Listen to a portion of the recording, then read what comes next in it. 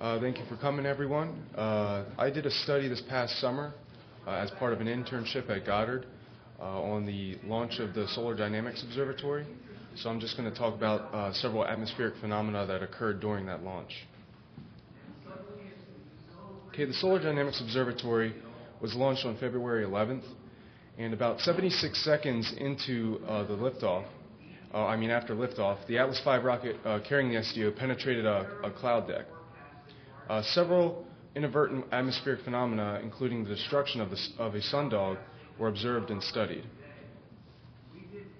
For those of you who haven't seen the YouTube video, I encourage you you go to YouTube and type in the search engine SDO destroys the sundog. It's a pretty neat video.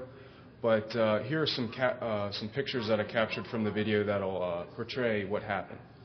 The left picture shows the rainbow feature is what is the sundog, and it shows the cloud deck is cirrostratus. And on the right, you can see waves that were generated, and you can still see a little bit of the sundog. I think you can see a little bit of red and yellow still present at the right of the rocket. Here's a close-up of the waves. You can really see the contrast between the lighter regions and darker regions, which I'll talk about later. And you can also see at the top of the rocket is a white collar. I'll talk about that also. So the phenomena that were observed, there's two categories. There's stuff that we understand very well and stuff that we don't understand very well. And the one phenomena is still kind of a mystery, which I'll also talk about. Under the well understood, we observed what is called a crepuscular ray, a parental Glauert collar, and a sundog. And you can see the crepuscular ray is the leftmost photo, and the parental Glauert collar is the white collar at the top of the rocket, second photo from the left, and the sundog is the extreme right photo.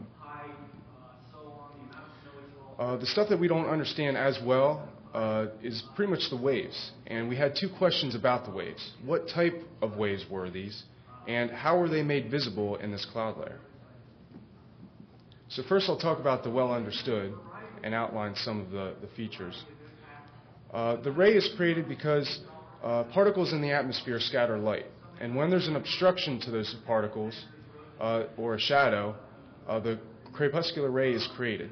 So you can see the crepuscular ray that was created right here by the SDO rocket. And you can also see another example of crepuscular rays that are caused by mountain peaks on the horizon as the sun is setting here. And basically they're just shadows that obstruct a volume of either particles or, in this instance, ice crystals from scattering light to your eye. Now, the crepuscular ray was very important in this study because it told us the cloud layer height and depth.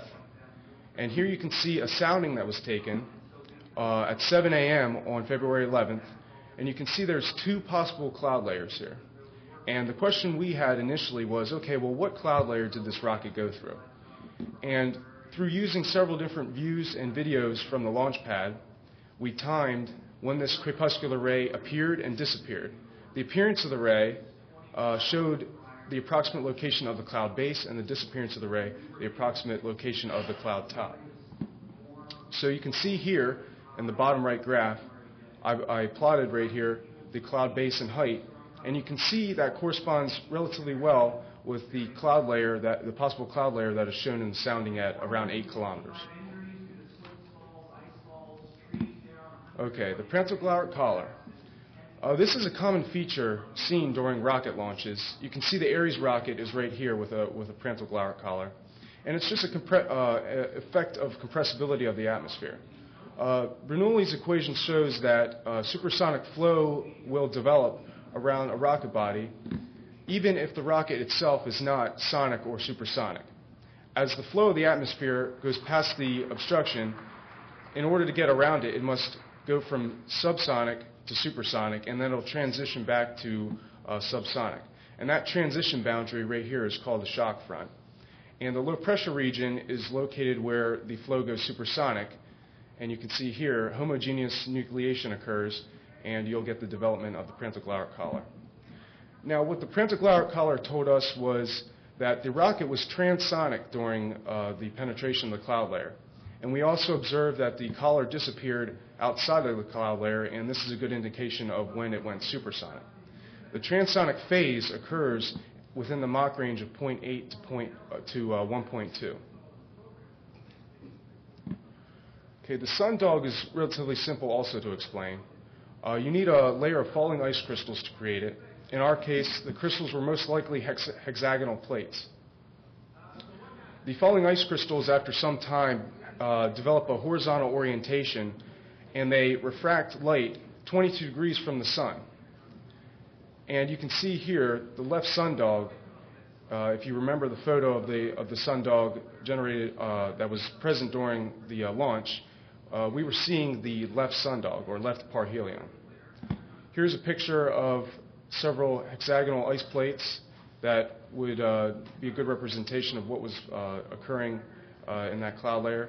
And here's a good picture of a circumzenith arc, which is just another part of the crystal's refraction.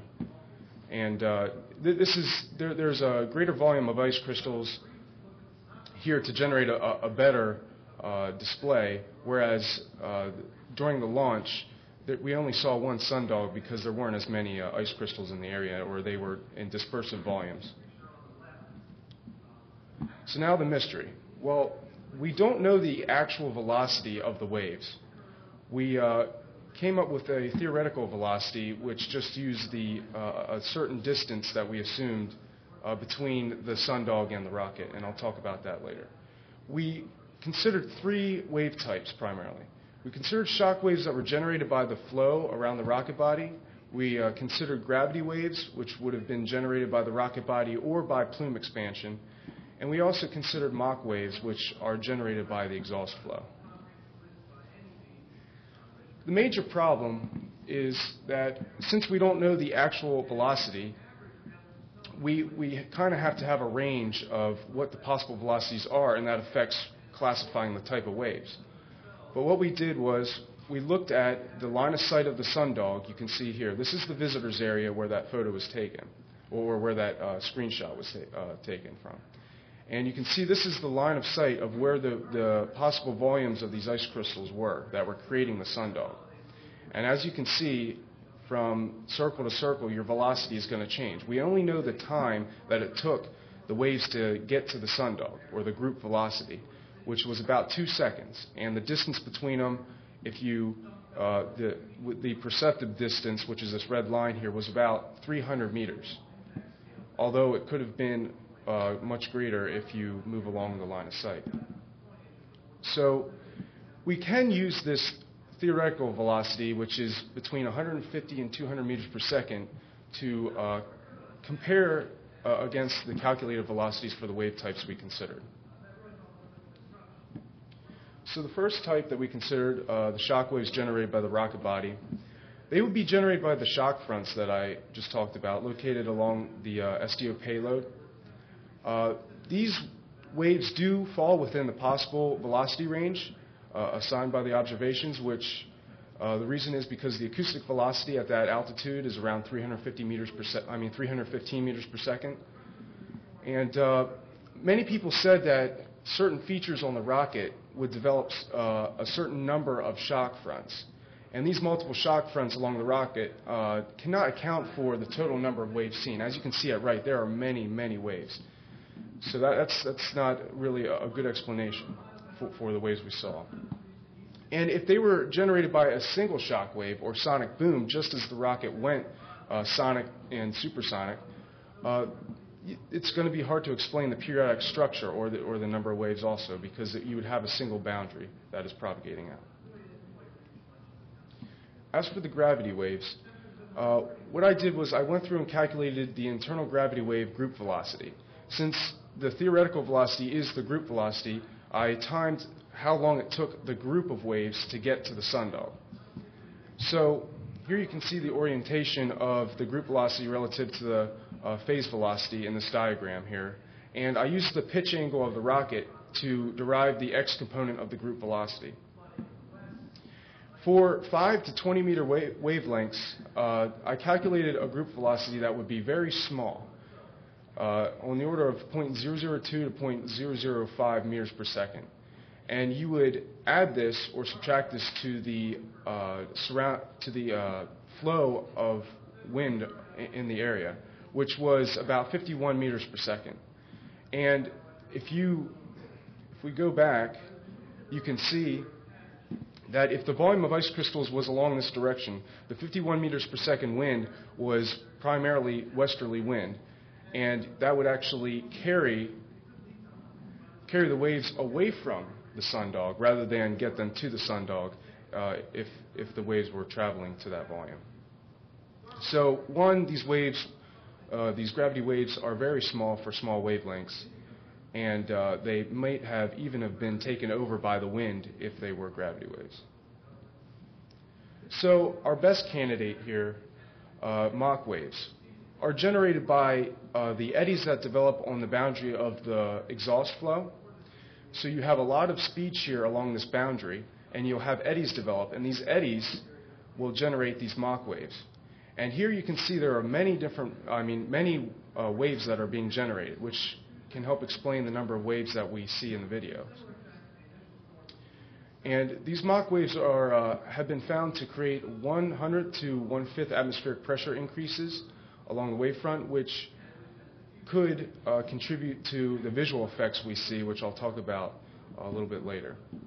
And they would travel with the acoustic velocity also, 315 meters per second, which is also within the possible range.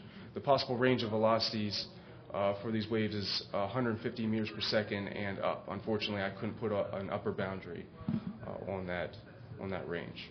And this diagram shows that it's critical that this exhaust flow is supersonic relative to the ambient airflow from the movement of the rocket. You can see the equation representing that. So the visibility of the waves. We considered 3 ways that these waves could have been made visible. The first and most popular theory that was out there was that these ice crystals rapidly sublimated or deposited within these wavefronts due to compressional effects. So when you have acoustic waves, you're going to have compression and expansion regions, and within the compression region, you're going to get a temperature increase. And people say that, well, if that temperature increase occurred, then you will have a subsequent increase in temperature that will sublimate the ice crystals. And then you'll get the cooling, which will make the ice crystal grow. And then we also considered rapid changes in index of refraction. And the best candidate here would be ice crystal density or orientation changes, which, after looking at all the possibilities, we found to be the most promising. This graph represents ice crystal growth rates.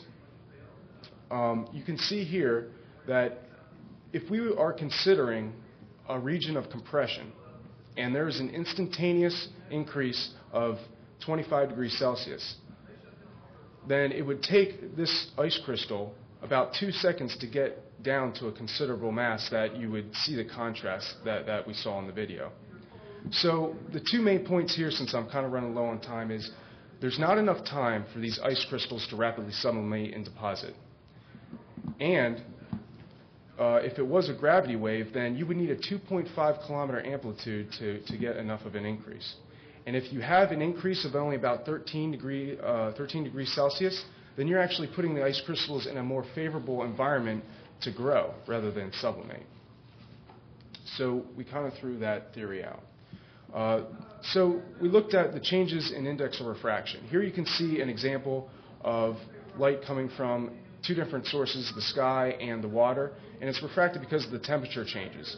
And here the contrast in the waves would be caused by the temperature increases and decreases along the wavefronts, and you would have light coming from different sources.